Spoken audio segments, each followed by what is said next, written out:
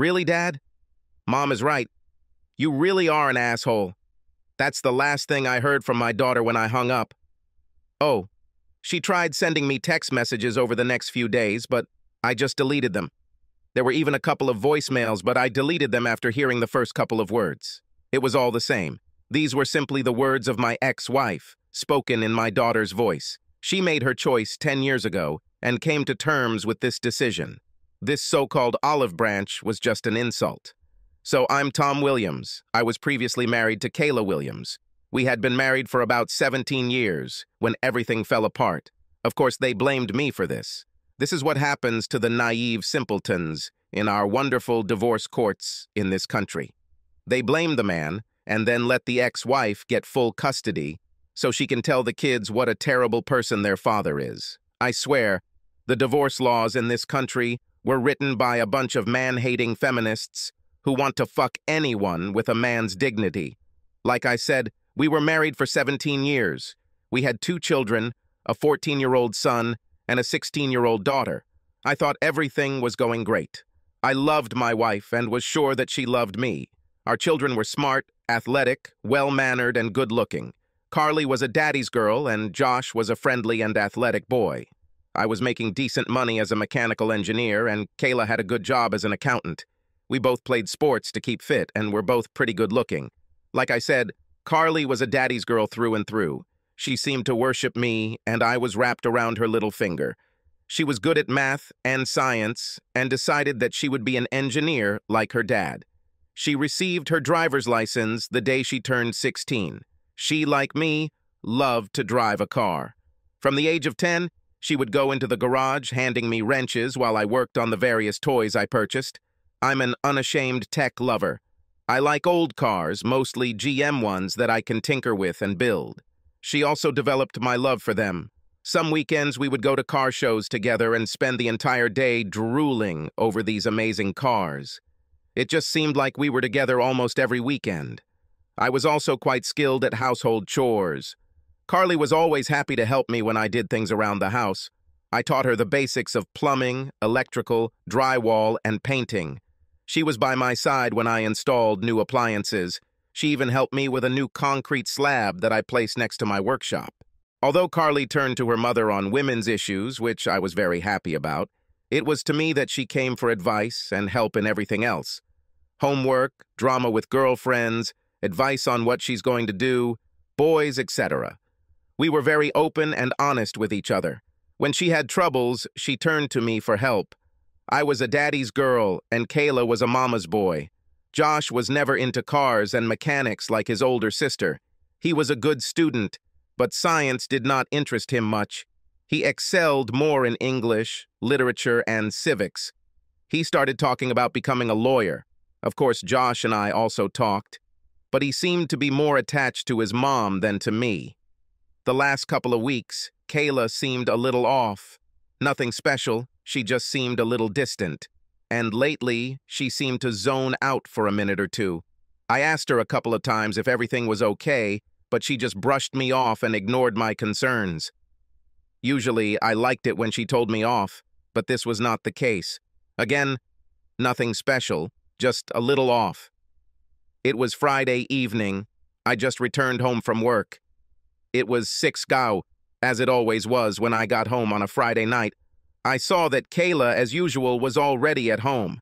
I walked through the door and shouted that I was home, as always. Oddly enough, there were no smells of dinner being prepared. Also, Carly didn't come down and greet me. Of course, she is already a teenager, but she usually greets me if she is at home. She and Josh must still be hanging out with friends. Well, I put my briefcase in my office and went upstairs to change into more comfortable clothes for the evening.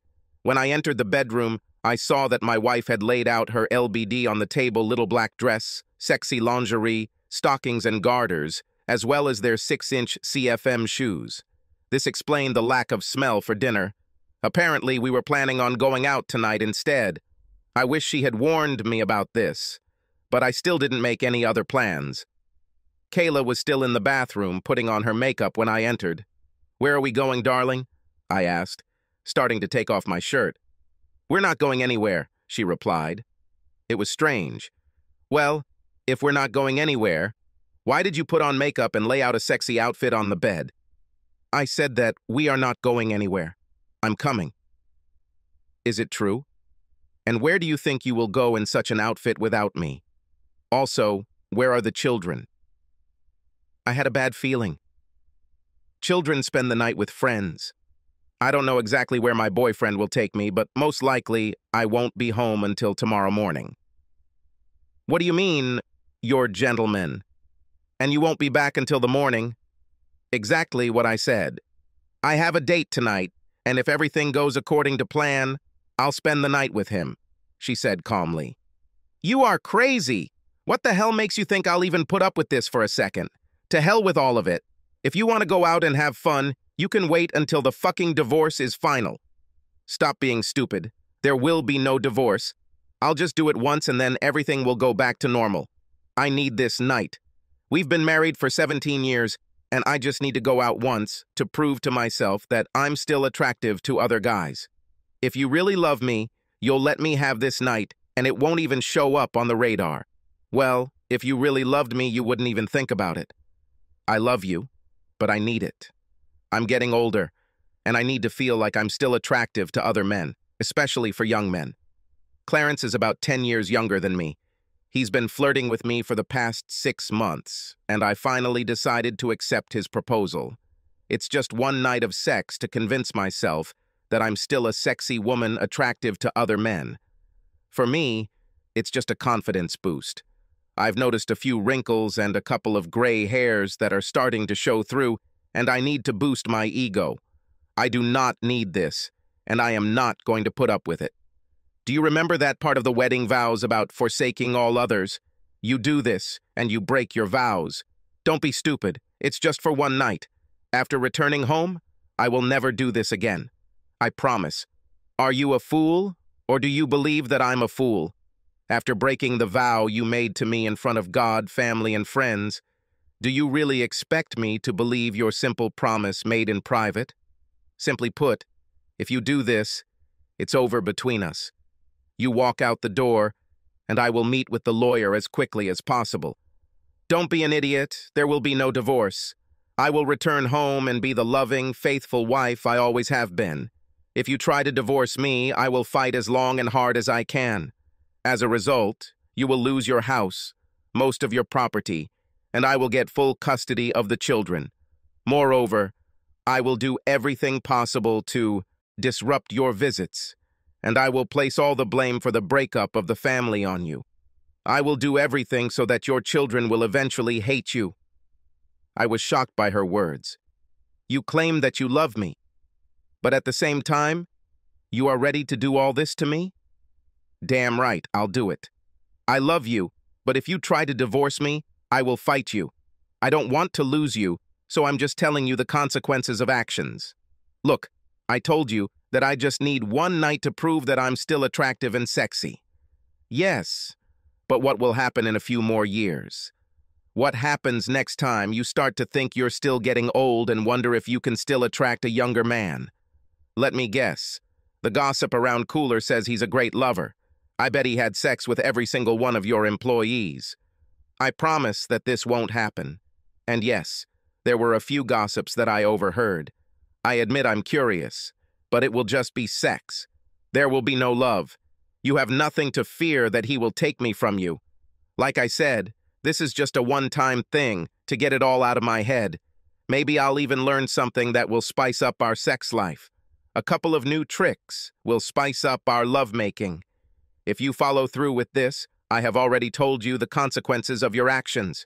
If you call him right now and cancel the appointment, we can go to marriage counseling and work on saving our marriage. Don't be stupid, we'll be fine. If you really insist on counseling to heal your bruised little ego, we can talk about it tomorrow when I get back. With these words, she continued to prepare for the date. I changed into jeans and a t-shirt and left the room. After a while, she came downstairs, dressed in the clothes she had laid out. She had a small clutch in her hands and was examining herself in the mirror by the door. I was sitting in my chair in the living room. A car horn was heard outside. He is here. I have to go. I'll see you in the morning, she said, coming up to me to kiss me goodbye. I turned my head and pulled away from her. She ended up kissing the air. She straightened up and looked at me with a frown. Okay, so be it. Once you get over your little tantrum, everything will go back to normal. With these words, she turned and headed towards the door. I turned to her with one last request. If you walk out the door, it's over between us. You better think twice about throwing 17 years of marriage away. She turned to look at me. I don't throw anything away. Like I said, I'll be back and everything will be back to normal. With these words, she opened the door and went out. Yes, I began to cry over the loss of my marriage and the woman I had loved exclusively for the past 20 years. 17 years of marriage, a year of engagement, and 2 years of exclusive dating. I didn't understand how she could do this to me. She never expressed dissatisfaction with me. We had a normal sex life, and she never said she wanted more. I would happily give her more if that's what she wanted. We didn't quarrel over anything. Of course, there were some disagreements, like all couples. Nevertheless, we discussed everything and came to a mutual agreement. I've already decided what I'll do if she goes for it. Half an hour later, I finally got up and got to work. I think I waited that half hour for her to come to her senses and come back.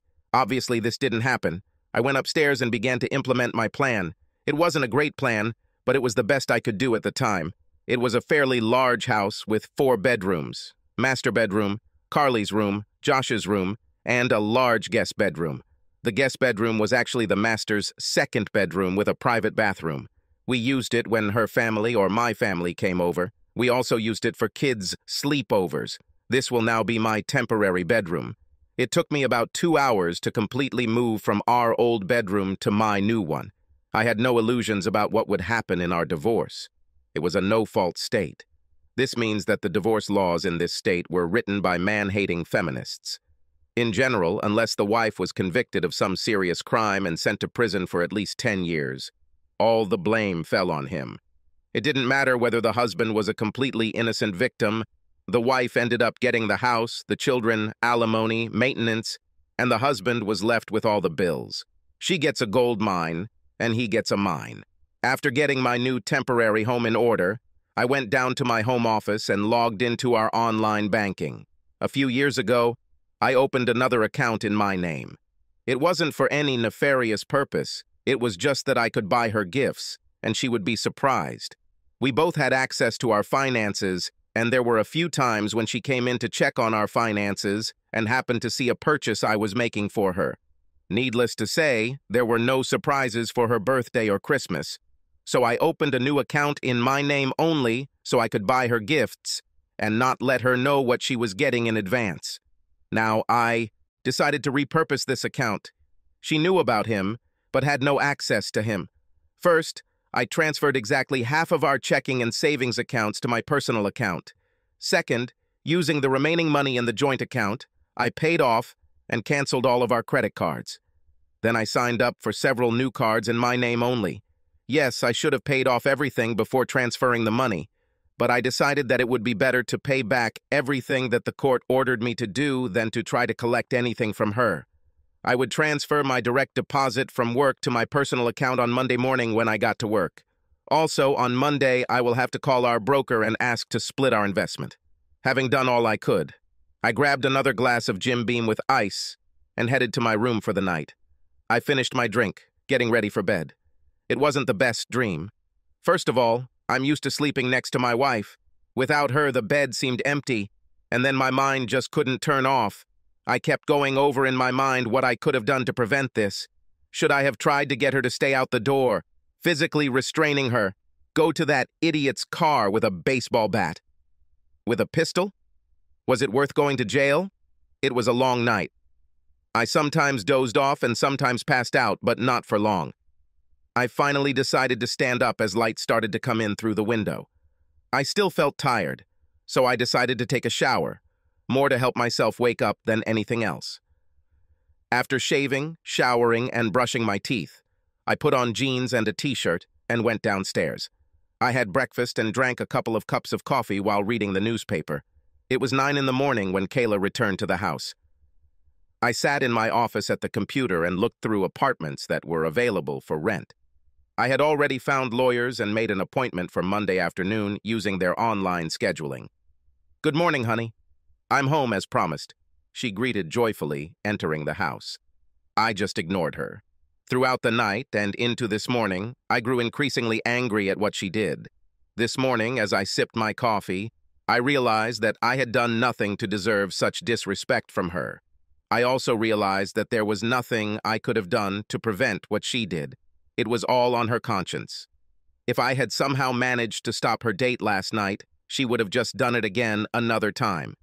There are many people who say that you can't suddenly stop loving someone. Perhaps they are right, but what you can do is turn that love into hate. The opposite of love is not hatred, but indifference. With hatred, emotions are still present. Marriage counselors can often save a marriage where there is hatred by turning it back into love. If there is indifference, then there is no chance at all. All the love I felt for my wife yesterday before I returned home has now turned into hatred. It was surprisingly easy to do. All I had to do was focus on the lack of respect she showed me. I then added her threats against me if I did not agree to this. Added to this was her disdain for my feelings. I had a few hours to focus on all this. "Cute? Where are you?" "I'm home, just like I said. I even cleaned myself up before coming to your house." "Cute?"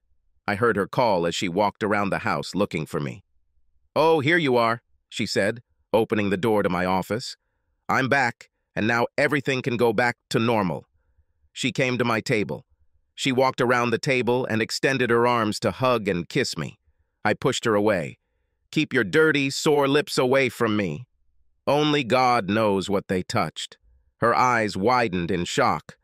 I've never spoken to her like that in all the years we've known each other. I continued before she could think of an answer. "You need to go to the clinic and take a full set of tests for diseases. I want to see a notarized certificate from you before I let you get your dirty paws on me again. As for sex, I wouldn't have it with you for anything in the world." Too much? Maybe. Did I care? No. I watched her expression change from shock to anger. I hoped that she would realize her actions and repent. "I see that you are still struggling with your bruised ego. I'm going to go up to our room and take a nap. I've had a long night and I want to get some rest. I hope you calm down and we can talk later. I expect a full apology for your rudeness this morning." With these words, she turned and left the room. I couldn't help but smile, anticipating her soon return.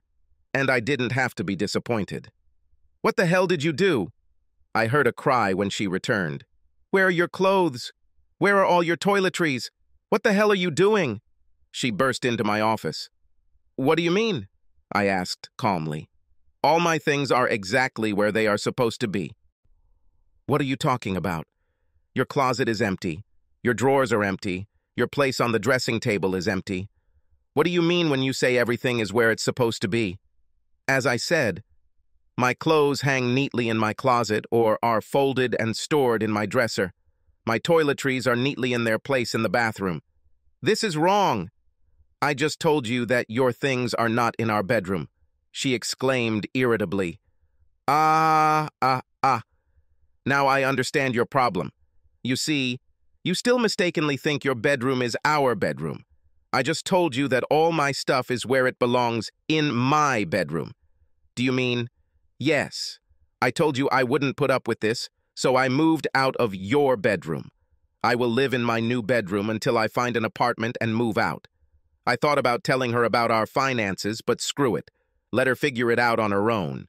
Besides, there's no point in spoiling the surprise before I've taken care of the investment. Her eyes narrowed in irritation. We'll discuss this later.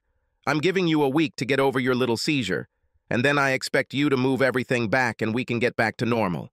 Not until I have a notarized certificate that you are free from all diseases, I shot back, returning to the computer. I stayed in my office most of the day. The children returned home early in the morning. I briefly wondered how long it would take for them to realize there was a problem. I found several suitable apartments, filled out forms, and made an appointment for Tuesday to view them. Then I printed out our financial statements. I'll need them for the lawyer on Monday. Although I had no illusions about selling the house, I decided that determining its value might help settle the dispute. In theory, she would owe me half the value of the share. Wishful thinking, but still. I spent the rest of the day researching the divorce laws in our state. I understood that I would be fucked, but at least I had to imagine how badly. It would help me plan, if nothing else. "Daddy, dinner is ready," Carly said, poking her head through the door. "Good son. Thank you." Kayla smiled brightly as I walked into the kitchen. It was obvious what her plan was. Kill me with kindness and show me what I would lose if I didn't accept what she did. She gave it her all. She got dressed and put on her makeup. Her hair was styled in a style that I liked. That day she spent a lot of time in the kitchen preparing my favorite dish. When I entered the kitchen, she came up to me and handed me a glass of wine. "I poured you a glass of wine," she said, handing it to me and leaning in for a kiss. I saw the pain in her eyes as I pulled away from her. Taking the glass from her, I went to the sink, poured out the wine, and placed the glass on the counter. Then he took a glass out of the cabinet, put a couple of ice cubes in it, and poured a couple of fingers of Jim Beam. There was no way that the children sitting at the table would not notice this. Walking over to the table, I sat down and began chatting with the children. I didn't even pay attention to my wife. The dinner was clearly tense. I kept up the conversation with the children as best I could, but it was very obvious that we had serious problems. It didn't help that I didn't even put anything on my plate, let alone eat anything. These dishes were my favorites, but I just passed the bowls and plates on without even looking at them. I just kept trying to start a conversation with the kids while sipping my drink. "Dad, aren't you going to eat something?" Josh finally asked. "No, not hungry." That was all I answered.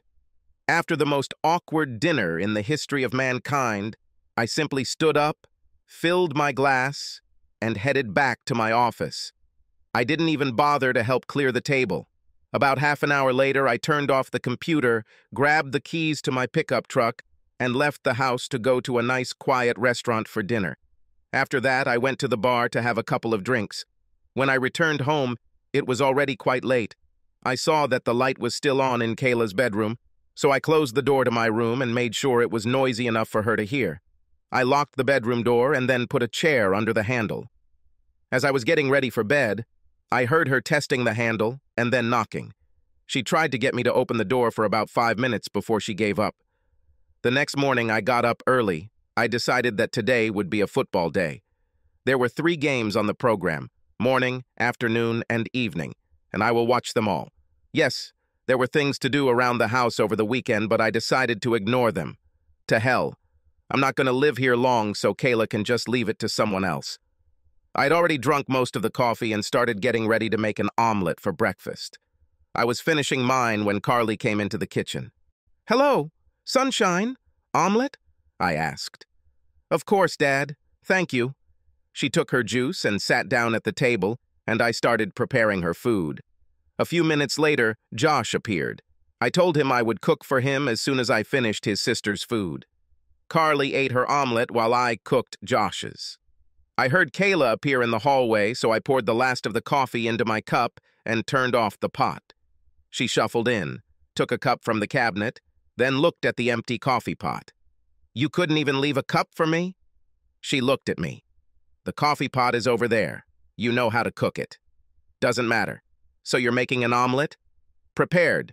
Just finished, but feel free to make yourself one," I replied, serving it to Josh's plate. For his plate, I used the last of what I prepared. I even already removed all the ingredients. Fuck her. After taking care of the children, I left the kitchen. It was already past noon. I was sitting in the living room where the morning game was going on. Kayla came in with a plate and a bottle of beer. She placed everything on the coffee table in front of me. "I brought you lunch and beer so you don't miss a single game," she said cheerfully.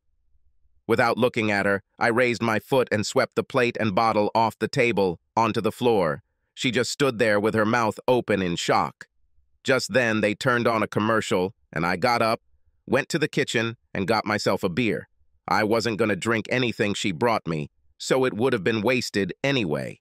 No, I didn't clean up after myself. She brought it in unnecessarily, so she could clean it herself. I didn't care if it stained the carpet. I didn't intend to live here long anyway. "We need to discuss this," Kayla began. "Shut up. The game has begun," I replied. For God's sake, you need to do something about your attitude. The children have already noticed. They will definitely notice. I'm sure they'll still notice when I move out. Oh, come to your senses. You're not moving out, and there won't be a divorce, she insisted, quickly leaving. It started around noon. At least they were kind enough to wait until the break. Carly and Josh entered the room together. They sat down on the sofa facing me. "Dad, what's going on between you and Mom?" Carly began. "Well, now you can know. Your mother and I are getting a divorce. This has nothing to do with any of you. We both love you. This is just between me and your mother." "But why?" Josh asked. "Because your mother did something that I cannot accept. She did it even after I told her how I felt about it, but she did it anyway. She didn't regret it one bit." "You mean when she went on a date on Friday night?" Carly asked. "You know about it?" I was really surprised. "Well, yes. Mom told us you weren't happy about it. So, you know that she cheated on me then?" "No, I haven't changed it. She said she told you in advance, so it wasn't cheating.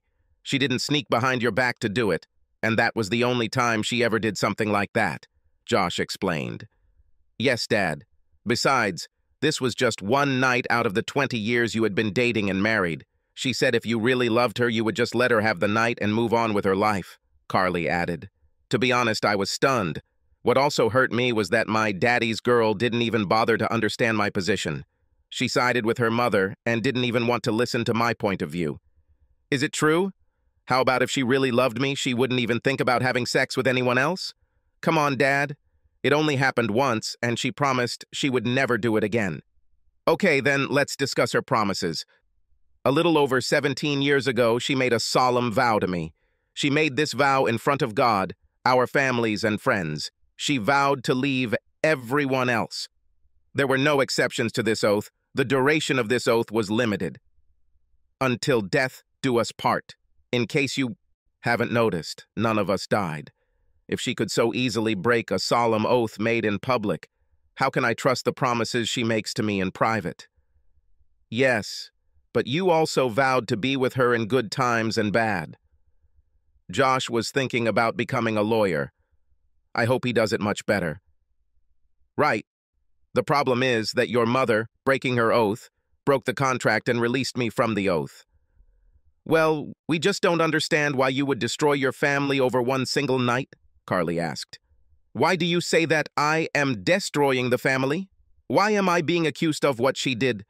Mom is not going to leave. She wants to put this behind her and move on with her life. You're the one who goes away and makes such a big deal out of everything.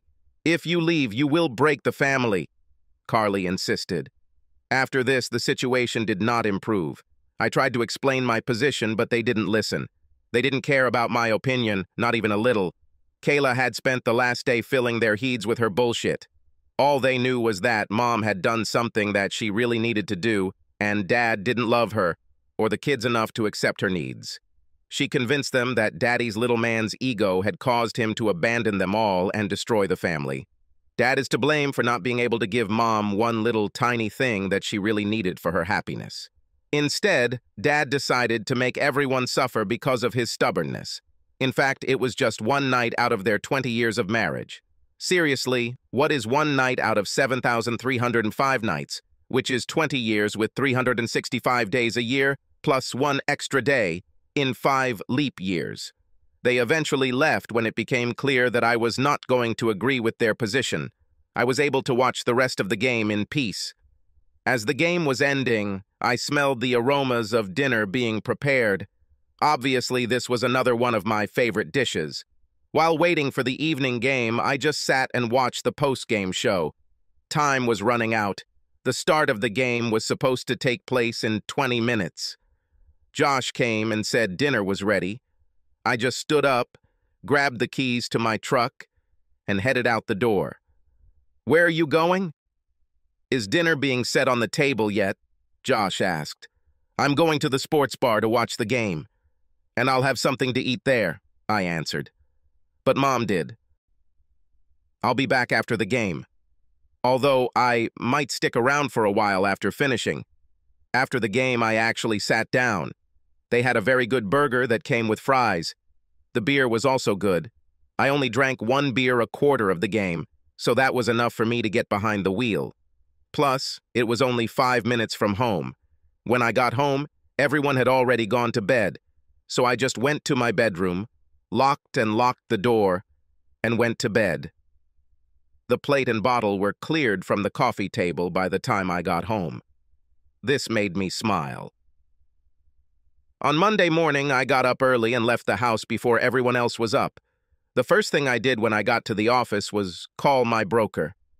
I explained that I was getting divorced and wanted him to split all of our investments in half. He created a new account in my name only and transferred half of our investment to it. Next is the HR department. I removed Kayla's name from my retirement account and asked them to list Carly and Josh as my heirs.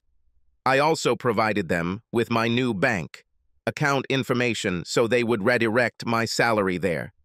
Lastly, I told my boss that I was going through a divorce, so I would need time off for meetings with my lawyer, court dates, meetings, etc. He was okay with it. My lawyer basically told me what I already knew. There was a small chance that I could get custody, but it depended entirely on where the kids wanted to live. They were old enough for the court to take their wishes seriously. Judging by my conversation with them yesterday, I wasn't going to count on it.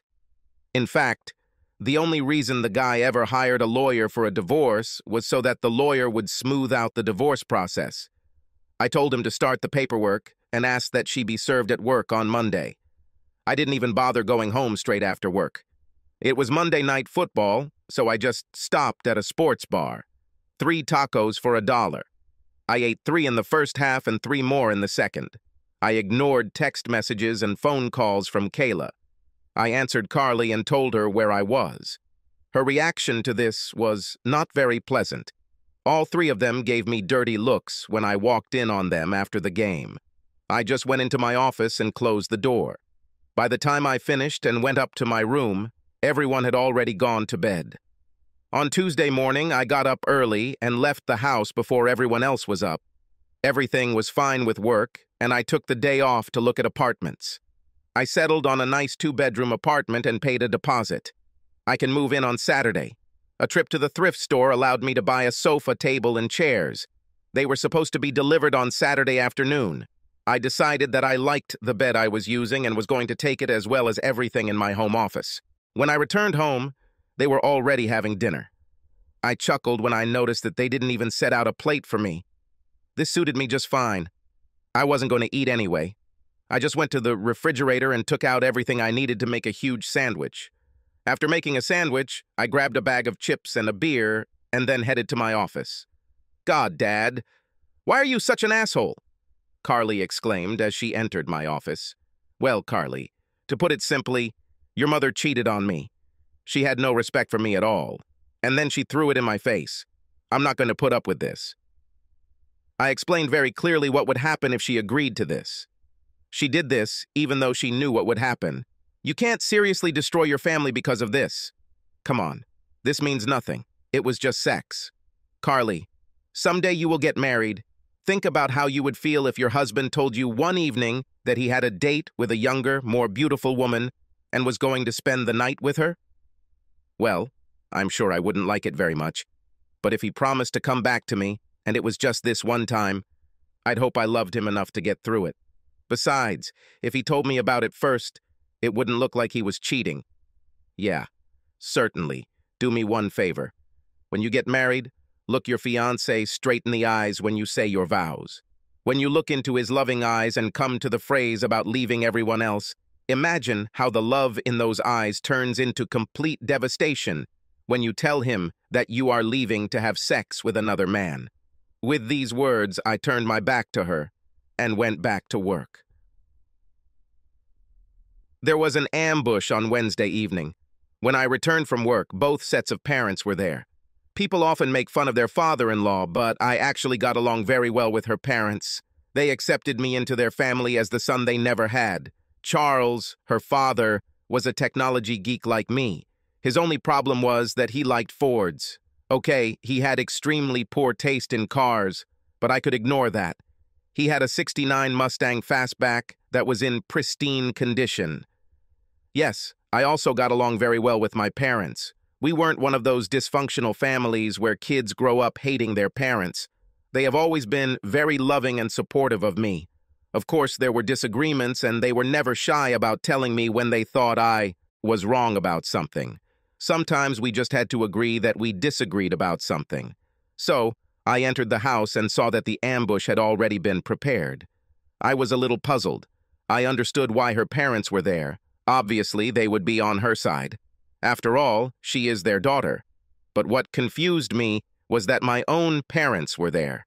It would seem that this would be counterproductive for her. My parents would agree with me and be on my side. If she was trying to get me to accept her infidelity, why would she invite someone who wasn't on her side and who would argue that I was right to divorce her cheating ass? As you can probably guess, it took me a few more minutes to figure this out. "Tom," Charles began his speech, "I want you to know that May and I are very disappointed in what Kayla did. But at the same time, we think that you are overreacting to this. Yes, she went and had sex with another man, and it was extremely disrespectful to you, especially the way she did it. However, it was just one mistake. You two have been together for a total of 20 years. You have 2 wonderful children. Think about it all. Of course, you will be able to survive this little incident. You don't have to destroy your family over a small mistake." "A small mistake? Seriously?" "It was no small mistake. It was not by chance that she tripped. It was a planned event. They probably planned it at least a week in advance. She then ambushes me just an hour before she leaves, giving me no chance to fight her. This was a deliberate plan to deceive me."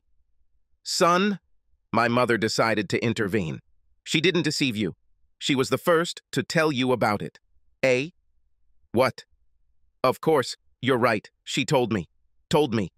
She never asked. She just said she would do it, and I had no say in the matter. Even when I voiced my serious objections, she didn't care. By the way, I told her what would happen if she did this." "Tom," Dad tried, "I understand your pain and anger, but think about your family. We love you, son. We will be here to help you heal, but think about what you will do to your family. Kayla still loves you and insists she won't do that again. We all think that with counseling and some effort you can overcome this.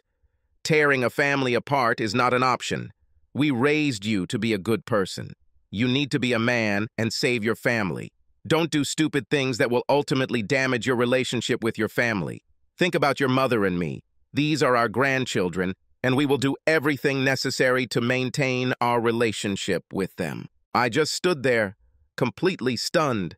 My parents were really on her side. They actually told me that I should ignore her cheating. I couldn't stand it anymore. Turning around, I left the room and headed to my bedroom. Kayla tried to follow me, but I closed the door in her face. Within 10 minutes, I had changed into jeans, a casual shirt, and boots. I didn't say a word as I walked through the living room and out the front door. They were still sitting there trying to talk to me as I passed by. I didn't even pay attention to them.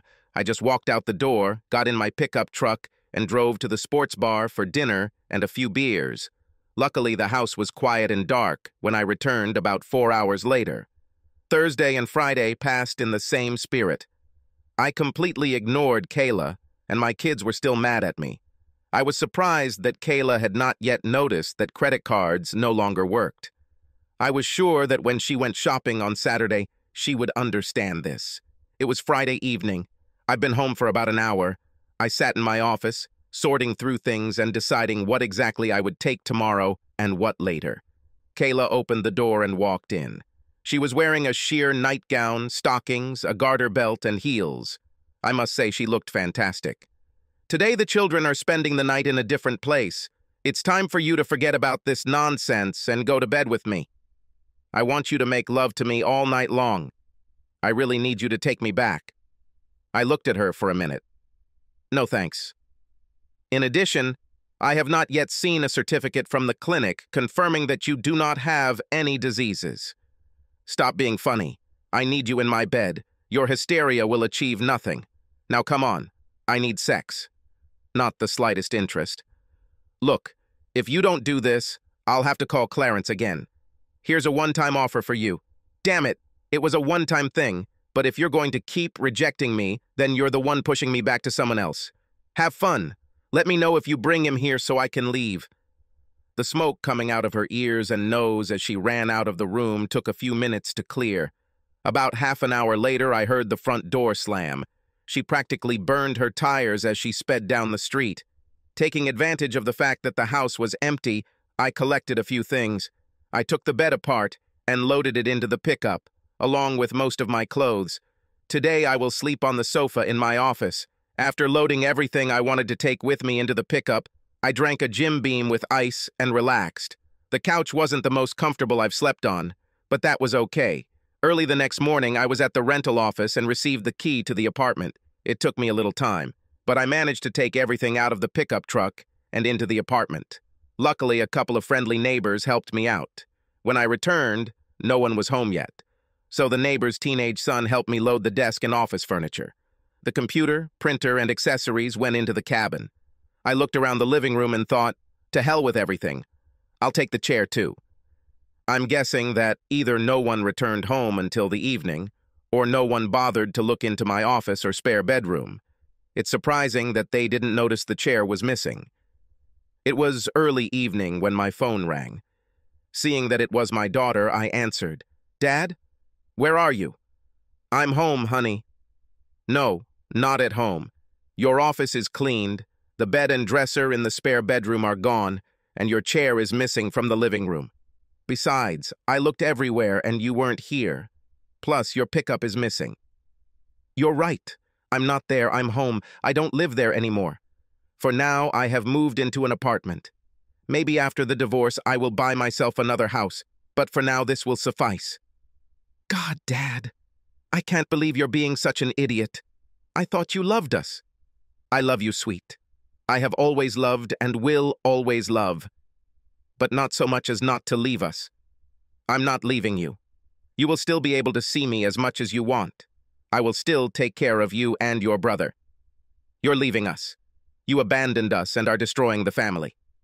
It was your mother who destroyed the family. I told her what would happen if she went on this date, but she did it anyway. But she thought you loved her enough to get through it. And I thought she loved me enough not to do that. Amazing. Doesn't matter. Then she hung up. Yes, the divorce was a nightmare. She fought it to the end. Consultations. She wanted me to pay. I refused. I argued that if she needed it, then she should pay for it. This was one of the few arguments I won. What a waste of time. The consultant didn't really like me. I think it had to do with the fact that I told her that I was ordered to attend class, but the judge didn't say anything about me actually having to participate. I endured all 12 sessions before the consultant finally gave up. She fought about literally everything. That worthless, funny poster in the garage that she absolutely despised. Suddenly, she simply couldn't live without him. The Bud Light I accidentally left in the office? She hated it. But it had been on my desk since college. It became the centerpiece around which she would remodel the office. Yes, it was complete nonsense. She only did this to make the divorce as difficult as possible for me. All this time, she made sure that I saw the children as little as possible. Finally, the judge granted the request for divorce. I had to continue paying half of the mortgage. The house, of course, remained with her. Child support was $2,000 a month, but I was able to visit the children every Wednesday night and every weekend. What really pissed me off was the $1,000 a month for 5 years of spousal support. It would be annulled if she remarried during that time. I wasn't going to hold my breath. I learned that she moved Clarence in with her before the divorce was finalized. So yes, half of my salary went to her. I cashed out some of my investments and bought a small house that was in dire need of renovation. At least I got it cheap. This is even on a 1/4-acre lot. Luckily, I was able to move all my tools out of the garage a week after I moved out. I refused to even discuss them. I had most of them before we met. When she pressed, I started talking about all her jewelry, expensive clothes, and shoes. The house had electricity, gas, and running water. There was a roof, but the walls stood. That was enough for me. I moved into a house and started working on it in the evenings and weekends. Visits. Yes, I was entitled to visits. I actually visited several times. It was a fucking disaster.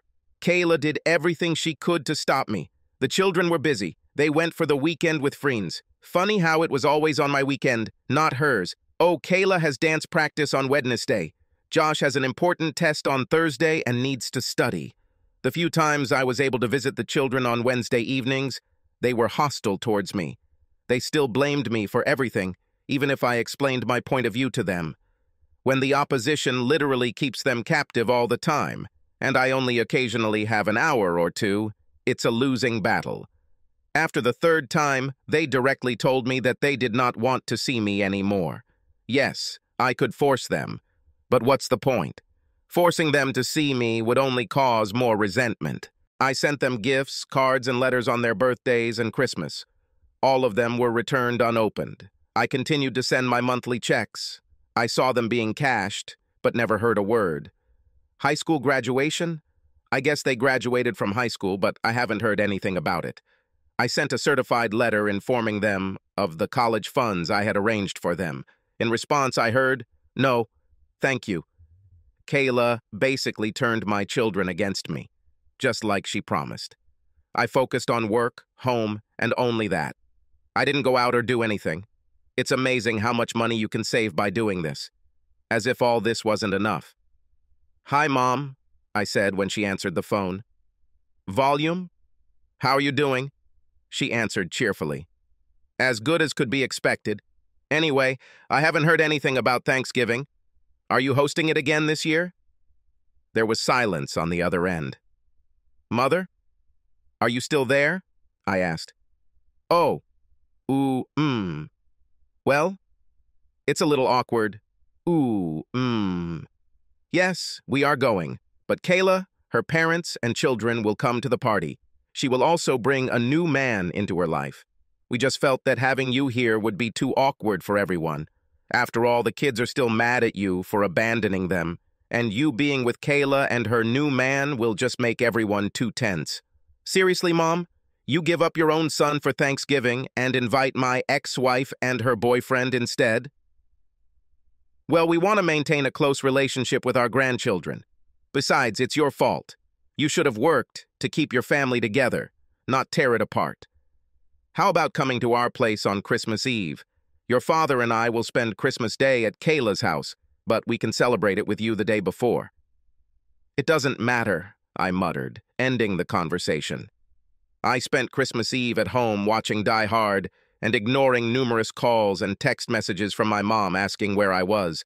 I wasn't in a festive mood. I was just looking at the packages I sent to my kids a week ago. Yesterday, they were returned to my doorstep. True, 5 years later, I received a message about the wedding.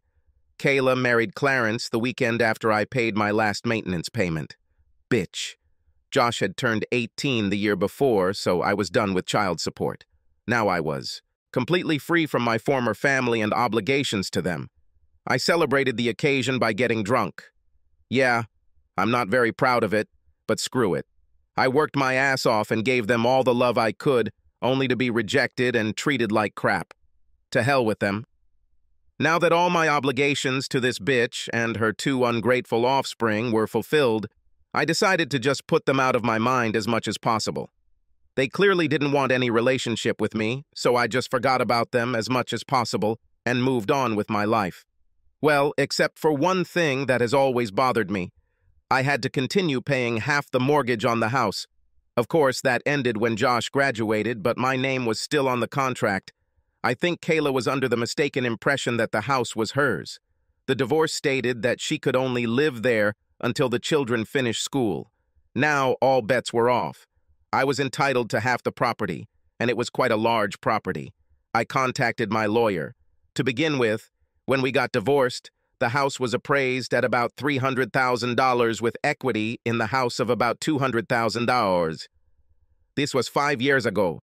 Since then, we have been paying our mortgage regularly, and property values in our area have increased significantly.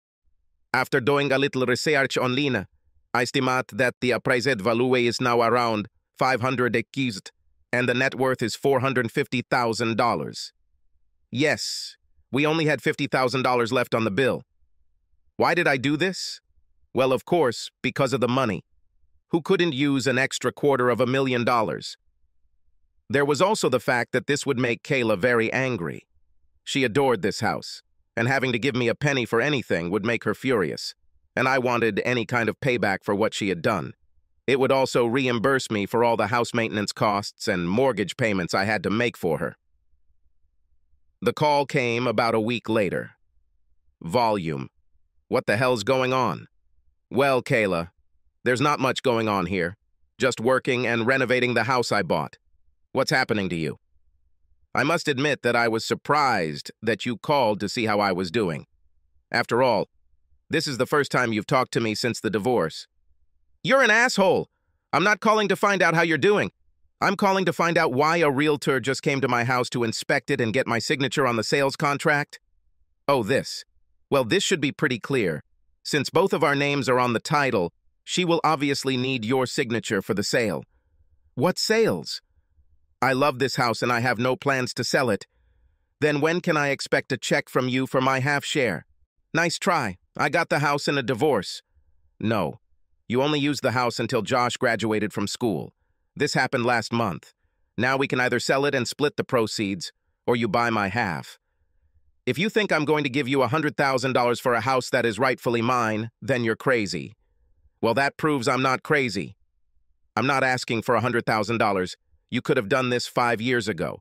Now, since the home's equity is about $450,000, my half is $225,000. Considering all the expensive furniture you simply must have, let's round that up to $250,000. You're crazy. I won't give you a cent, she shouted, hanging up. Yes, I laughed after she hung up.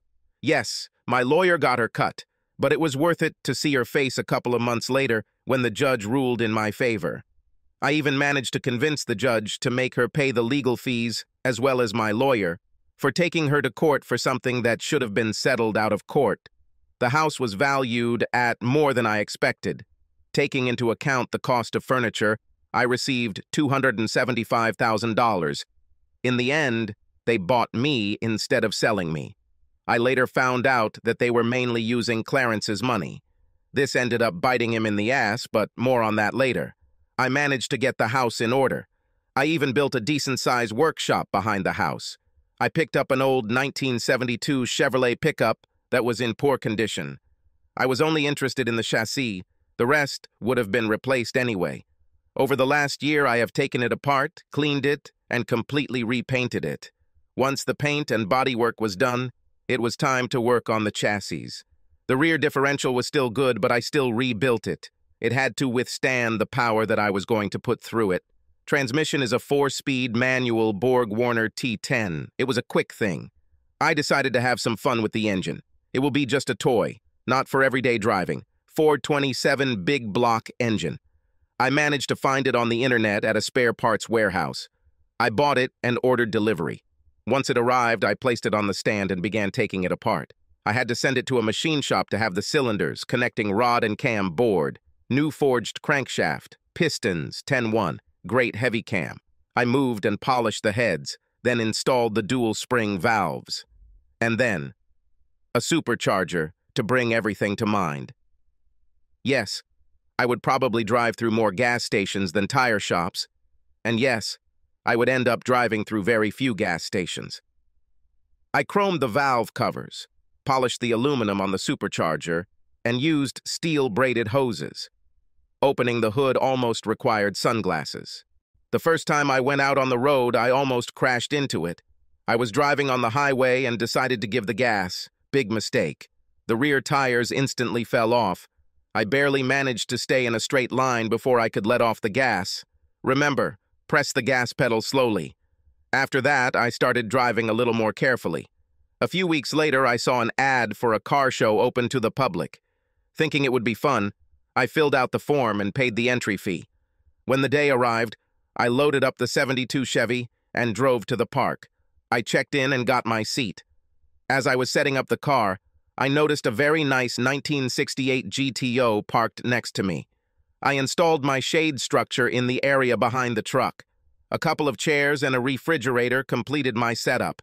That's when I noticed some attractive redheads setting up chairs behind the GTO. Yes, I said redheads, plural. There were two of them. One looked about my age, and the other was in her mid to late teens. Perhaps still a schoolgirl. There were two very important points that I did not see. I didn't see the guy with them, and I didn't see anything on the older woman's left ring finger. Of course I looked. "Good morning." "I like your car," I said cheerfully. They both looked up from what they were doing. "Hello, thank you." "I like your pickup truck too," said the older one. "Thank you. Have you been to many of them?" "This is my first. That is, I have been to car shows before, but only as a spectator. This is the first one I'm participating in. By the way, my name is Tom." "Well, my daughter and I are participating in them for the third time. My ex has already taken part in them several times. I'm Marie, and this is my daughter, Jenny. In that case, when you're done, why don't you two join me in the shadows? I have a cooler full of drinks, and I could use any information I can get about these shows." We ended up sitting almost all day. From time to time, we got up and talked to someone about our cars, but the day passed very pleasantly. No, I didn't win any awards, but I still had fun. I found out that she divorced her husband 3 years ago because she caught him cheating. He cheated with his boss's wife. She made a deal with him. She would give him all the videos if he would transfer GTO to her. She told me that it would really hurt him and she wanted him to keep his job so he could continue to pay her child support and maintenance. For her, it was a double win. Besides, his boss was an asshole and she didn't care that his wife was cuckolding him. Jenny was also friendly and joined in the conversation. She told me that she was very angry with her father for his infidelity. She doesn't want anything to do with him anymore. We were having such a good time that I didn't want it to end. When the show was over, I suggested they go to Red Lobster for dinner a couple blocks away. They agreed, and we went there. I didn't really want to be sad, but they asked, and I told them my story. I have listed the main points. I told them that my children had sided with my wife and had nothing to do with me anymore. "Are you saying that she cheated, and your children blame you for divorcing her?" Jenny was amazed. "Yes." I tried to explain everything to them, but by that time, she had already turned them against me. Marie put her hand on my shoulder. "I'm so sorry for you, Tom. You seem like such a nice guy, but you don't deserve anything like this," she said sincerely. I decided to change the topic to something more pleasant. We ended up talking and laughing for another hour. It seemed like there was a real connection between us. We exchanged numbers, and Marie agreed to meet me again. As they walked away, I saw Jenny give me a big smile, wink, and give me 2 thumbs up. I realized that she also did not mind me meeting her mother again. So Marie and I met again. It was the next weekend. I called and asked. She agreed enthusiastically. Dinner and dancing. I received a kiss on the cheek as I walked her to the door. As I turned to leave, I saw a red-haired teenage girl in the window, smiling and giving me 2 thumbs up.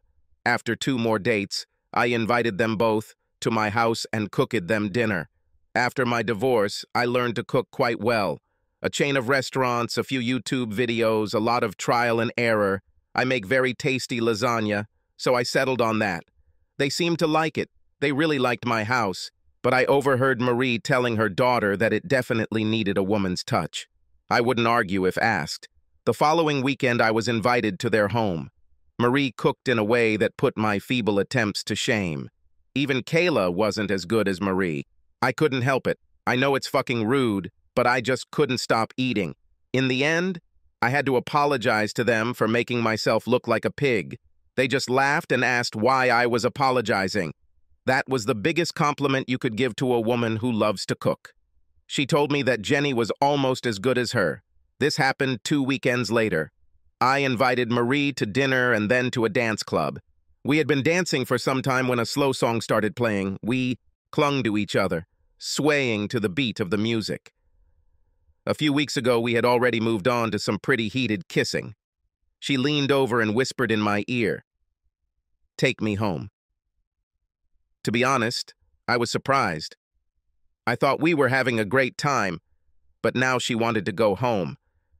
I pulled back to look at her.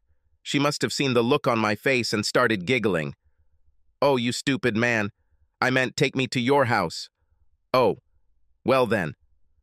Luckily, I had a regular pickup and not a 72. I'm not sure I would have been able to keep the tires on the road if I had driven the 72 home.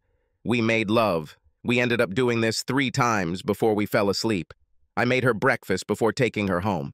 I received another double thumbs up from the red-haired teenager in the window. A few months later, I asked, and she responded. It was a simple ceremony in the presence of a judge. They moved into my house right after the wedding. Jenny even started calling me Daddy. Life was wonderful. Yes, there were disagreements. Yes, Jenny and I had our differences too. She was still a teenager, and I was an authority figure. Sometimes I had to say no. Still, she respected me, and her mother loved me as much as I loved her. An unexpected call came about a year later. It was a number I didn't recognize. "Hello," I said, picking up the phone. "Hi, Daddy," said an excited female voice on the other end of the line. "Carly?" "Yes, Daddy. It's me and I have great news." "Is it true? I'm very pleased to hear from you.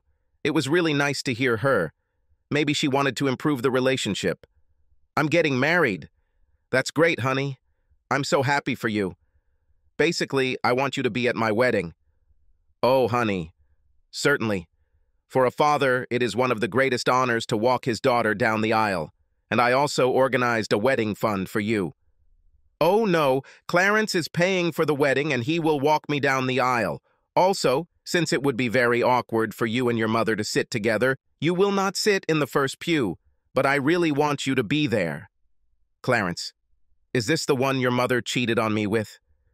Did she really marry this piece of shit?" "Listen, Dad, I'm trying to rebuild my relationship and I wanted to reach out and invite you to my wedding. Besides, after you left, she and Clarence started seeing each other more often, fell in love, and got married. In fact, it's your fault. If you hadn't left us, she and Clarence would never have continued dating." "Fine. I see that you are still under the impression that your mother did nothing wrong. So, I won't be able to attend for 2 reasons. First of all, I simply cannot support a marriage that I know will fail. Most likely you will cheat on your husband, like your mother cheated on me. If he's anything I'd approve of, he'll kick your slutty ass to the curb as soon as he finds out. Secondly, you just stole my father's last great honor and gave it to this scumbag who deliberately seduced a married woman. This once again shows what a shallow, eccentric bitch you have become. Okay, if you continue to be like this, then don't expect to ever see your grandchildren. If you raise them to be like you, I still don't want anything to do with them." "Really, Dad? Mom is right. You really are an asshole." And that was the last thing I heard from my daughter when I hung up. Well, here are the chances of a relationship with my ex-daughter. I'm almost sure there won't be a relationship with Josh either. Yes, it was painful. They still blamed me for what their mother did. I put down the phone and went to the workshop. Instead of wallowing in sadness, I'd get to work on the 1963 Chevrolet pickup I pulled out of the field a couple of months ago. It wasn't supposed to be as radical as my 72. I wanted to be able to ride it more. I rebuilt a 350 engine that was only slightly more powerful than stock. And I didn't even notice how Jenny sneaked around the corner and took my phone. I didn't even know she was home. I was so angry at my father. I tried to reach him, but he has the audacity to talk to me like that? It is his fault that our family fell apart. I tried to be nice and invite him to my wedding, and he just threw everything in my face.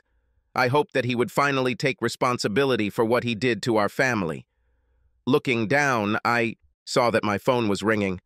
I didn't recognize the number, but there were a lot of calls like this when planning a wedding. "Hello?" Hi. Is this Carly Williams?" "Yes. Can I help you?"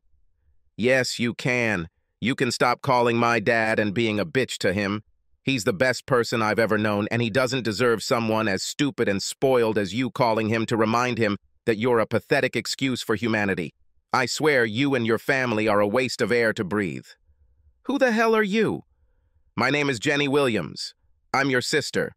My mother married your ex-father and he adopted me. I love him with all my heart, and it would never even occur to me to disrespect him or disgrace him in the slightest. You are an insult to the daughters of the whole world. I know everything about what happened. Your mother went on a date, with absolutely no respect for her husband, and had sex with another guy. The saddest thing about all of this is that you don't seem to mind. Let me tell you, my biological father cheated on my mom. She threw him to the curb without hesitation. You can be sure that if my mom ever cheated on my dad, I would help my dad take her ass out with the rest of the trash. Yes, even though he is not my biological father, he is the most decent, caring, compassionate person I have ever met. I'm thinking of sending your mother a card thanking her for being such a big fool for letting him go. If it weren't for her extreme stupidity, he wouldn't be my father now. Oh, and you can also tell your grandparents that they have another granddaughter. But I have no desire to maintain any relationship with anyone so vile as to reject his own son for a cheater and her treacherous offspring. There is one more thing you can do for me. When you say your joke vows, look into your husband's eyes and think about when he decides to cheat on you. When he actually cheats on you, call me and tell me about it so I can laugh at you. You have a shitty life, sis, she said after hanging up. I stared at the phone in shock. First of all, I was surprised to hear that my father got married. You'd think he'd at least send his kids an invitation. Secondly, I found out that I now also have a younger sister. A strange thought came into my head. I couldn't help but think that she was a lot like me before Mom told Josh and me about Dad leaving and going to destroy the family over one small thing.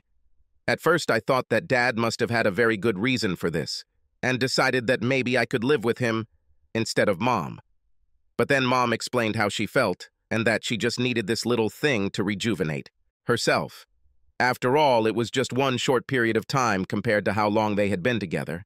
Besides, Mom was willing to stay together and work things out. It was Dad who acted like a pig and refused to even try. It was Dad who left. He was the one who separated them. I couldn't believe how rudely she treated me. She didn't even give me a chance to tell her that it was Dad who abandoned use and Mom who was trying to move forward. It was as if she didn't even care that it was just a one-time thing that shouldn't have even crossed the radar, considering how long they'd been together. And she has the nerve to call me all these vile names. She doesn't even know me. And why was the father so upset? Of course, Clarence was going to walk me down the aisle. After all, he has been by my side for the past few years. I haven't even talked to my dad since Josh and I told him how angry we were about him leaving. Additionally, Clarence paid almost $20,000 for my wedding. I couldn't even imagine how much the pennies my father could save for my wedding would be enough.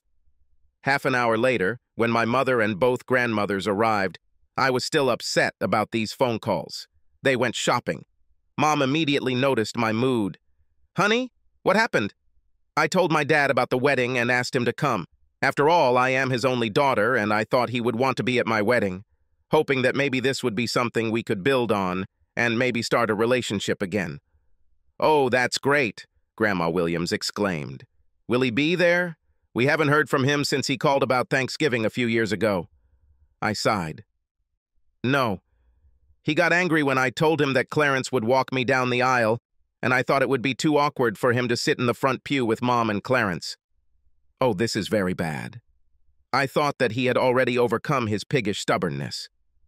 Well, if that wasn't bad enough, 5 minutes later I found out that I have a half-sister. What? It sounded in two-voice harmony. Yes, the girl who said her name was Jenny Williams called me a few minutes after Dad hung up. Apparently, Dad married her mom and adopted her. She wasn't very helpful on the phone. Actually, the nicest thing she said was that she wanted to thank my mom for being stupid. Otherwise, she wouldn't have such a great dad. I recounted both telephone conversations to them. They were shocked by the harshness coming from Dad and Jenny. Tom got married, but we weren't invited to the wedding. He didn't even tell us about it. Do I have another granddaughter? Grandma Williams whispered to herself. Finally, my wedding day arrived. I thought briefly about what my father said, and was momentarily sad that he wouldn't be there on my special day. Well, I turned to him, and he rejected me. I shrugged it off. It was a happy day after all. I married a man I truly loved, for the person with whom I will spend the rest of my life. Clarence beamed with happiness as he took my hand and we began to walk down the aisle to the music of the wedding march. I was overjoyed looking at all my friends and relatives. Both my grandparents were there. Josh was one of Bobby's best men. Everyone was here to celebrate my special day. Tears of joy appeared in my eyes. I looked forward and saw my Bobby smiling at me, standing in front of the priest. As we walked past my mother, I saw her beaming with pride. Tears of joy also flowed down her cheeks. Clarence lifted my veil, kissed me on the cheek, and said, "Congratulations, baby." He then handed me over to my future husband. When the priest asked, "Who gives the bride away?" Clarence replied, "Her mother and I." Something sounded wrong, but at that moment I couldn't figure out what. This soon passed as the priest began the ceremony. I looked into the eyes of the love of my life. I said my vows, to have and keep, in sickness and in health, in good times and bad, leaving, I couldn't say it. I looked straight into Bobby's eyes and just couldn't say it. I suddenly remembered what that bitch said on the phone. I looked into the eyes of my betrothed and suddenly saw him with another woman. The picture suddenly changed. Now I was looking into the dull eyes of a broken man, telling him that I had sex with another man. These pictures flashed through my mind. The words came out without thought. I understand now. If before it seemed to me that we were under the close attention of the public, now it was nothing compared to what it was now. Bobby looked at me with concern. Suddenly it was as if a weight had fallen on me. The biggest smile of my entire life appeared on my face. "Finally, I understand," I told Bobby. This is very cool, Carly, but what did you suddenly understand?" "Everything," I answered. Then I got serious. "Bobby, do you really love me?" "Of course I love you. How can you even ask this?" "I have to ask this because I can't marry you today." I swear I felt a rush of air rush past me as the entire audience gasped in shock.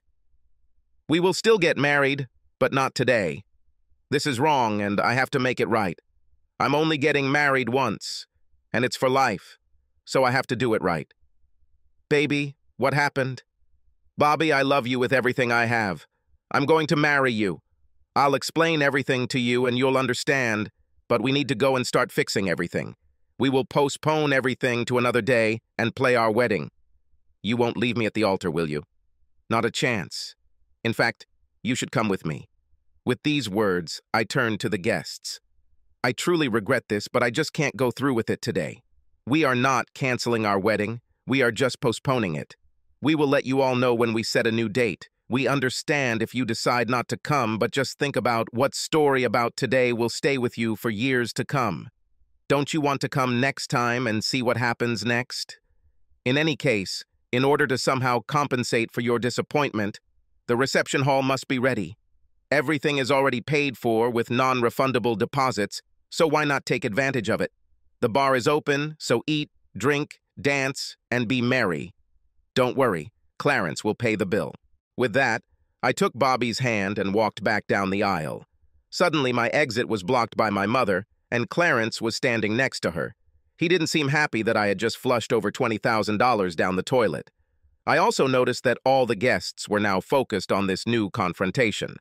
Those who stood up to leave for the reception stopped to watch the next show. Clarence started shouting some nonsense about the money he spent, and how I was going to pay him every cent back for this stunt I just pulled. Then it's Mom's turn. "Carly, what are you doing?" "Where are you going?" she asked. "What I'm doing is correcting a mistake that I made several years ago." "What mistake?" "The biggest mistake of my life. The mistake I made was listening to all the bullshit you spouted instead of helping Daddy kick your slutty ass to the curb. The mistake I made when I blamed my dad for destroying the family, while it was all your fault by cheating on him." "Carly, I'm your mother, and you will speak to me with respect." "Really, Mom? Once a cheater, it means always a cheater. Carly, how dare you? How dare I? I'm really ashamed that I looked up to you. It wasn't until I looked into Bobby's eyes as I said my vow that I woke up and realized what a terrible person you truly are. Once a deceiver, he always remains a deceiver. Looking into his eyes, I suddenly realized how terrible it would be if he ever cheated on me. I realized how much I would hurt the person I love if I ever cheated on him. I think my dad was still a good role model for me, but you definitely weren't. What do you mean? Mom asked. I noticed a little fear in her eyes. Seriously, Mom, you think I don't know about your Wednesday afternoon workouts with Jim Davis, your personal trainer? Why do they always take place at his apartment and not at the gym? It's funny how you only go to the gym to see Jim. How about the fact that Carlos, your pool cleaner, needs an extra hour every 2 weeks because you have sex after cleaning the pool? I have some good footage from when I came home early a couple of times, in case you try to deny it. And let's not forget how you always tip Mario, your hairstylist, in the back room after every visit to the hair salon. At least Clarence is your boss at work and he doesn't have to worry about you cheating on him with your boss. Have I forgotten anyone? Oh yeah, I almost forgot about Alan Morris, your neighbor. For the last 3 years he'd come whenever his wife had a bachelorette party. Her eyes flickered to Clarence as I finished airing her dirty laundry. Perhaps she was hoping that he miraculously didn't hear anything, even though I said it loud enough to be heard throughout the entire church, and he was standing less than 2 feet away from me. Clarence had a look of utter shock on his face. The moment I looked at Clarence, an evil thought came into my head. Oh, and Clarence, before God and all these witnesses, I swear with the same commitment that my mother made when she made her wedding vows, that I will pay you back the money you spent on this wedding. We all know how she keeps her vows, so you can fully count on me to keep that vow just as she kept hers. Yes, he shouldn't hold his breath waiting for even 10 cents. Seeing that Mom was distracted, I pulled Bobby down the aisle. I made a short stop to talk to the videographer. Yes, he caught everything on camera. He smiled broadly as he handed me a copy of the videotape. He was determined to make a duplicate in case something happened to the original. I quickly signed the permission form to post the video on YouTube. I was hoping it would go viral and add to my mom's shame. Bobby and I ran out to the parking lot. He came here in his car, and our bags were in the trunk. We planned to transfer them to the limo before leaving the reception. His brother was going to take her to his place after the reception. I smiled, knowing that Daddy would really like Bobby, and slid into the passenger seat. I was instantly horny when he turned on the ignition and the huge twin-carb Ford 40 engine rumbled to life. Sure, it wasn't GM, but the 1969 Challenger was still a beast. "Where are we going?" he asked as we roared out of the parking lot. "We're going west on 156th. "I'll find the address and put it into Waze," I replied, working on the phone. It wasn't difficult. After all, he didn't try to hide. I knew the city he lived in, and a search of the property records gave me the answers I needed. He was about 2 hours away. We could only hope that he would be home when we got there. We didn't stop to change clothes. I was on a mission and didn't want to waste time. It's not a common occurrence when you open your front door and see a woman in a wedding dress and a man in a tuxedo standing on the porch of your home. I mean, if you are a minister of a church and live in a church, then this probably happens sometimes. The problem was that I was not a priest and certainly did not live at the church. What was even more amazing was that I actually knew which one was which. I had no idea who this man was, but it was definitely my eldest daughter standing there. My eldest daughter, who has made it clear that she doesn't want to see me anymore. I remembered that today was her wedding day, but I couldn't understand why she was here. She must be either at church, at a reception, or on her way to her honeymoon. Standing on my doorstep was the very last place she should have been. "Daddy, can I talk to you for a minute, please?" she asked very quietly. Still stunned, I stepped back and allowed them to enter. I gestured towards the living room where Marie and Jenny were sitting. I also noticed the shocked expression on their faces. Carly, this is my wife Marie and our daughter Jenny. Jenny Marie, this is Carly. Sorry, but I don't know who the guy is with her." Oh, yeah. Dad, this is my fiancé, Bobby Jensen. Bobby, this is my dad, Tom Williams, his wife Marie, and my sister Jenny, Carly introduced. Groom, I thought he was supposed to be your husband by now. Didn't you get married a couple of hours ago? I was confused. This is what I need to talk to you about. I couldn't do it today. I can't get married until my dad walks me down the aisle. Daddy, I finally understand. You are right. You were always right. I'm sorry for getting caught up in my mom's shit and blaming you. It was Mom who abandoned everything, not you who abandoned us. Forgive me for everything I said and did. You didn't deserve any of this. I won't make excuses for my behavior, because there really are no excuses except that I was young, stupid, and listened to the wrong people. I just hope that you can find it in your heart to forgive me and allow me back into your life. I really, really want to marry Bobby. He's a really great guy, and I know you'll like him. I just can't marry him unless you agree to walk me down the aisle and marry me off. Well, this was completely unexpected. I probably should have focused on other things, but there seemed to be one or two elephants in the room, even though I was very happy that my daughter decided that I wasn't the bastard who abandoned them and wanted me back in her life. My curiosity about the scene in front of me required some attention. So, Carly. Did something happen at the wedding? I mean, you're wearing a wedding dress and Bobby's in a tuxedo, so I'm guessing you actually attended the wedding. She looked at herself, then at her fiancé. Oh, yeah. In fact, we were already halfway through the ceremony when I had an epiphany. Here, she said, handing me the disc. Maybe you should watch it while Bobby and I change into regular clothes. Bobby ran to the car and grabbed his suitcase while Marie walked Carly to the bedroom where they could change. While this was happening, I set up a video player connected to the big screen in the living room. Once Carly and Bobby were busy, Marie came back and sat next to me, and I pressed the play button on the remote.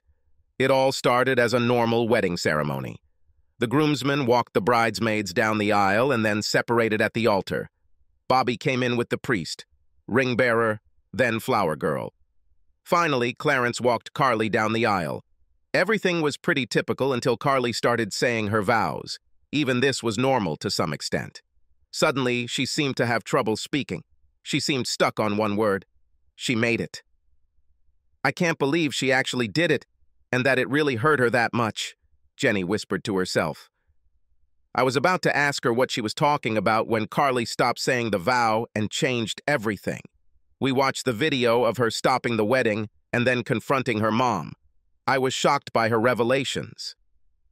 Apparently, her infidelities became more frequent after she married Clarence.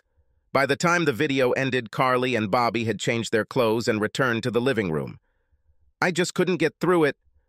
I looked into Bobby's eyes and knew how much it would hurt him if I did to him the same way Mom did to you. I finally understood what it really means. Leave everyone else, and that my mother broke this oath. Then I realized how much she had dishonored you, and that I had dishonored you by marrying, without giving you the place of honor that you deserved. How can I make such solemn vows in a ceremony where two of the most dishonorable men I know take pride of place? How can these vows have any real meaning if they don't involve the noblest man I know? I realized that if I truly wanted these vows to have meaning, then it would be my dad, the man who truly taught me values and integrity, who would walk me down the aisle.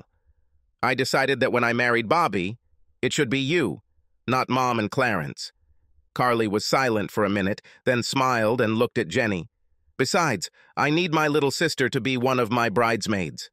It was your kick in the ass that woke me up. I remembered what you said to me when I looked into Bobby's eyes trying to say the vow, "How can I get married if you don't stand by my side?" This was very important. We talked for several more hours. I didn't know that Jenny got Carly's phone number from my phone right after I left from my studio after calling Carly that day. She went to her room, and a few minutes later she called Carly from her phone. It was getting late, so I asked them to stay in the guest bedroom for the night. Carly received several more calls throughout the evening. She ignored calls from Clarence and Kayla, but several of her friends also called her. It seems that some of the guests accepted her offer to have fun at Clarence's expense. He tried to cancel the appointment, but it was too late to get the money back. By the time he got to the reception venue, there were already several dozen people taking advantage of the open bar. The food was also already being prepared, and all the waiters, bartenders, and DJ were already in place and working. Clarence finally gave in, grabbed a drink, and moved to a table in the corner to drown his sorrows. Josh sent her a video he took on his phone when his mom came over to talk to Clarence. Looks like things didn't go very well. Clarence shouted a lot. Insulting words took up most of the conversation. It looks like this relationship will soon end. Josh said he was able to cancel his plane and resort reservations, but was charged a 20% penalty for late cancellations. Since Carly and Bobby had already taken time off from work to go on their honeymoon, they stayed with us for the entire week. I reconnected with the daughter I thought I had lost. I also met Bobby. He's a great guy with strong moral values. The relationship was a little strained at first because the only things he had heard about me were the lies my ex-wife, son, and daughter told him. Well, not exactly a lie, but rather an embellishment of the truth that painted me as a bad guy who abandoned his family. There were also several important facts that were left out of these conversations. After the truth began to emerge, he began to warm up to me. This helped when I showed him my workshop and my latest projects. Although he preferred classic Dodges, we both appreciated each other's cars. Hey, we're both tech geeks. At least he wasn't one of those weaklings who drives an automatic. His Challenger had a manual transmission. Around midweek, a new wedding date was set. It was supposed to take place in the same place on the same weekend a year later. This time, I will pay for her and walk her down the aisle. In addition, Marie was called upon to help with the wedding. Yes, Jenny was going to be a bridesmaid too. Carly and Bobby called everyone in the wedding party and gave them the latest news. Well, everyone except Kayla and Clarence. Over the next few months, Carly and I worked hard to repair our relationship. Bobby and I also got to know each other better. We attended several car shows, driving Marie's GTO, my '72 pickup, Bobby's Challenger, and even got Jenny to enter the '74 Firebird I bought for her. Carly and Bobby would come and spend a couple of days with us a couple times a month. Even Josh showed up a few times. It was more difficult with him because he was always closer to his mother than to me, but we restored part of our relationship. I think he did it more for Carly than for me, but I'll accept it. Besides, he always had some news from home. By the way, things weren't going well for Kayla and Clarence. Clarence moved out and filed for divorce. The good news for Kayla was that Clarence filed not because of adultery, but because of irreconcilable differences. This meant that the harsh penalties provided for in the marriage contract would not apply. He applied in such a way as to get it over with quickly and without a fight. The good news for Clarence was that he had a prenuptial agreement. The marriage contract stated that all property that he owned before marriage was not subject to division. Kayla would receive half of the property acquired during the marriage, but this would not be enough when taking into account the property acquired before the marriage. Basically, she will keep the house and receive about $50,000. As for the house, Clarence did try to get a piece of it, but he had no proof that he was entitled to it. Of course, it was with his money that my share was purchased after the divorce, but there was no real evidence of this. He apparently took out a business loan for his company to get the money, but never documented exactly what he spent it on. In addition, they never put his name on the title deed for the house. Since the house belonged to Kayla before their wedding, she refused to even discuss the topic. In the end, Clarence paid off the loan, but achieved nothing. By the time he realized he would never get the house money back, it was too late to file for adultery. Rumors about Kayla's adventures spread, and her authority in society suffered greatly. Friends began to avoid her, and invitations to parties, charity events, and other events dried up. To make matters worse, since she was unemployed and dependent on Clarence's money, her financial situation deteriorated greatly. Clarence learned an expensive lesson. He lost several $100,000 buying my half of the house. He lost another $28,000 due to a failed wedding. He also had to pay Kayla $50,000 in the divorce. And then there's humiliation. Kayla was furious that her affairs had become public knowledge and that Clarence was divorcing her in this way. She started telling her remaining friends that she cheated on him because of his small manhood. Such gossip spreads like wildfire. It didn't take long before all the women he tried to pick up at the bar were just laughing at him. He became a recluse, going only to work and straight home. His social life evaporated. "Ready, Daddy?" asked my eldest daughter. "No father is ever truly ready to let his daughters go, but I am honored to do this for you," I replied. The doors opened and music began to fill the church. I stepped, starting with my left foot, and proudly walked my daughter down the aisle. I took a quick look and my smile grew even wider. My ex-wife was sitting in the fourth row. My wife, Marie, had her place of honor in the front row. I will join her after I take care of the last important honor for my daughter, who gives this woman as a wife. "As her father, I give her as my wife," I said loudly. "Love you, baby," I whispered to her, kissing her cheek before handing it to Bobby. "Yes, I forgot to mention my ex-wife. No, it wasn't my idea. Carly asked me to do it this way." I turned around, walked over, and sat down next to my wife. "To have and keep, in sickness and in health, in good times and bad, leaving everyone else." Carly practically shouted the last phrase. Then, beaming with a smile, she finished her vow. It was a wonderful ceremony. There was applause when they kissed at the end. I looked down from the main table. Marie was next to me. I saw Kayla sitting at a table to the side. She didn't look happy. Every time she looked up and saw Mary sitting in her place, she frowned. I noticed she took advantage of the open bar. Clarence was not invited. I don't know if he would have come even if he had been invited. My last great achievement for my daughter was complete. I walked her down the aisle, got her married, made a beautiful toast to the newly married couple, danced the father-daughter dance with my daughter, and then danced with my wife while the daughter danced with her husband and his parents to the second song. My duties were completed. I was sitting at the table next to my wife. My youngest daughter was dancing with one of those guys who was vying for her attention. "Sorry, Marie, isn't it? Can I borrow your husband for this dance?" I heard my wife's familiar voice behind me. Marie and I turned to face my ex-wife. Marie looked at her for a moment before answering. "Just remember to return it to where you took it." She looked at me. "I trust you, but I don't trust her not to do something stupid." I brought Kayla to the floor. They started playing a slow song. I wouldn't be surprised if she asked for that very purpose. I tried to keep my distance and not pull her towards me. We danced a little before she spoke. "You should have given me that one night. We should have put it behind us and carried on with our lives as usual. Today we were supposed to be alone. And you shouldn't have left that evening. You should have known me better not to think that I wouldn't mind you cheating on me, no matter how many times you do it. I didn't cheat. I told you this before I did it. I didn't sneak behind your back. Whether you told me or not doesn't matter. The fact that you had sex with someone else is cheating. Besides, I never gave you permission. I told you not to do it. But you did it anyway. I never wanted this. I only wanted one night and then we could be together forever.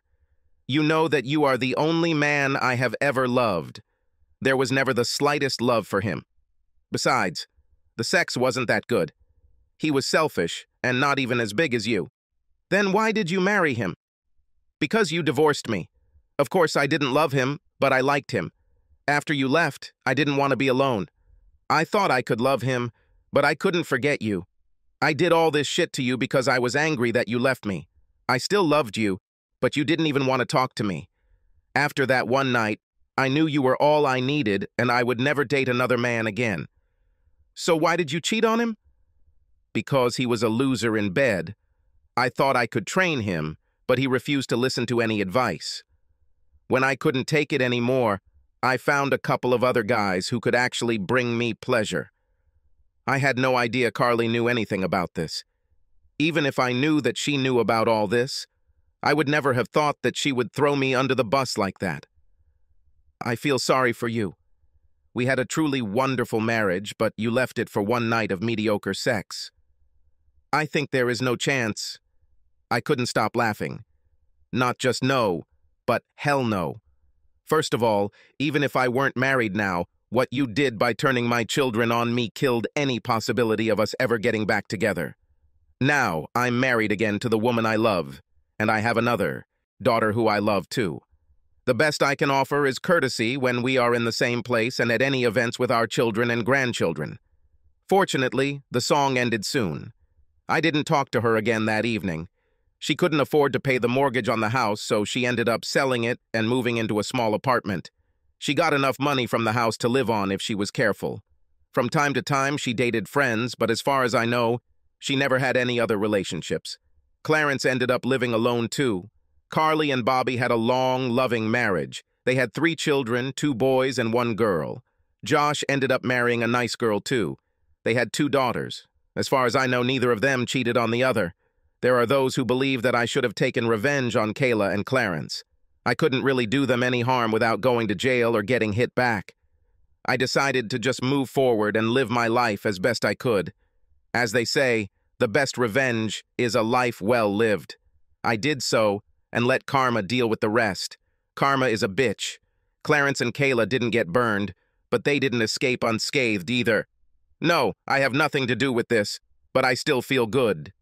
I have my wife, my daughter, and my other 2 children in my life again. I am surrounded by people who love me. I have a good life. Ready, Daddy? Asked my daughter. No father is truly ready to let his daughters go, but I am honored to do this for you, I replied. The doors opened and music began to fill the church. I stepped, starting with my left foot, and proudly began to walk my daughter down the aisle. My wife took her place of honor in the front row and smiled widely. I joined her after taking care of the last important honor for my daughter. Don't worry, Dad. Today I will go through this. I talked to Carly and I'll do it right the first time, Jenny assured me. Subscribe to our channel so that your second chaff doesn't cheat on you, and go ahead and listen to the next story, because this story is nothing compared to the next one.